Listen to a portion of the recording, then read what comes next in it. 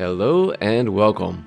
I am Ruijven, and today on Valheim mod reviews, I am taking a look at the mod Seasonality by the creator RustyMods. Seasonality creates seasons in Valheim by changing the textures and colors of the game environment.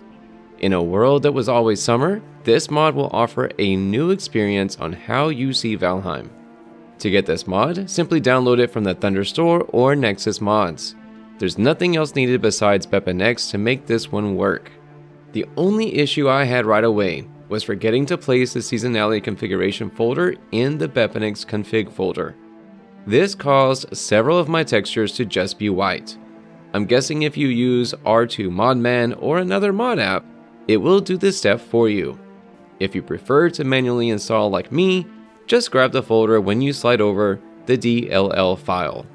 Seasonality seems to be updated quite often. You can find multiple sources of information for support, including posts on Nexus as well as a Discord link to contact the creator.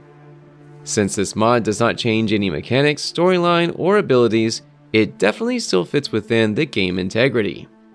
As far as balance, there is configuration for how long the seasons last, weather patterns, weather and season timers, stat modifiers based on seasons, as well as damage modifiers based on each season.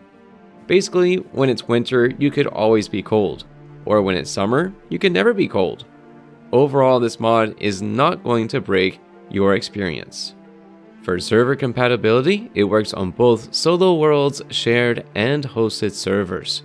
As far as mod compatibility, I'm running my usual 31 mods, all without any issues and very little reduction in frame rates. Only hiccup I noticed is when it snaps to the next season, but other than that, it's very smooth. Also, there's no need to restart your world since it only affects the textures.